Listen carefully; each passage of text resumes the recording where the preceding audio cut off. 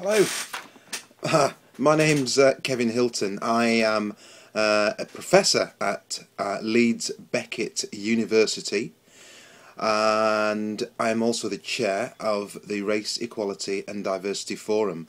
I want to talk to you about Black History Month because I'm pretty much conflicted. I'm very conflicted because it seems as though Black History Month for many involves a big effort for 1 month in 12.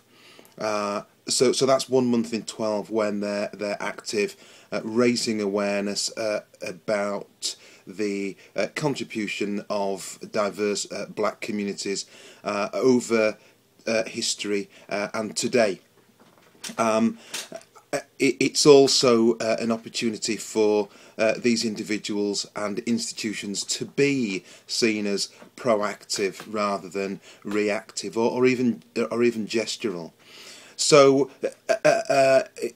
1 month in 12, we see quite a lot of activity. Often, there's some great things going on, and we have a biennial event that happens to fall into the month of October. That gets tied in with these events, but here is why I'm conflicted. There are certain questions that we need to answer.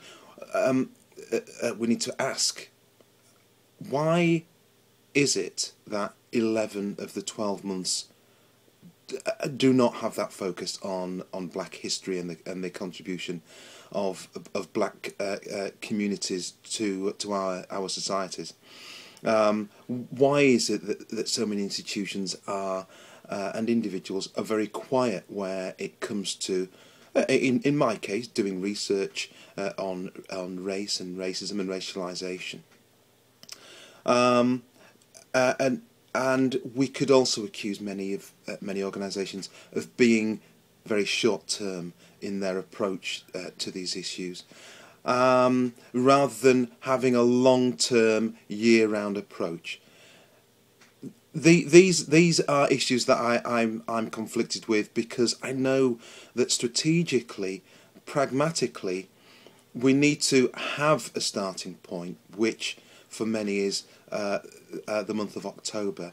But really, for me, that's a starting point for the rest of the year, and we should be ongoing with these activities. So that's a little bit about me. My name's Kevin Hylton. I'll see you another time.